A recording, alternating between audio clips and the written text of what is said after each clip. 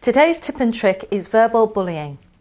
Verbal bullying can be caught by harassment laws, but suppose employees do it in writing. What does the Court of Appeal say about this type of behaviour? Some years ago, the House of Lords, as it was back then, confirmed the Protection from Harassment Act 1997 could be used against employees against not only their colleagues but their employers as well. As this particular law was originally designed to combat stalkers, this was bad news.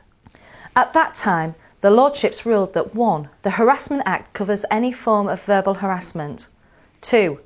An employee need only show they've suffered 2 incidents of anxiety or stress caused by their employer. 3. There's no statutory defence available to a harassment claim. And 4. Employees have 6 years to bring a claim against you. So, what can we learn? Well, managers and staff should be made fully aware of the implications of this case. Instruct them not to make oppressive and unacceptable comments in written communications. Letters, email and text messages, otherwise it's you, as the employer, who'll be left to pick up the pieces. Make it clear in your equal opportunities and dignity at work policy that any breaches of this rule will result in immediate disciplinary action.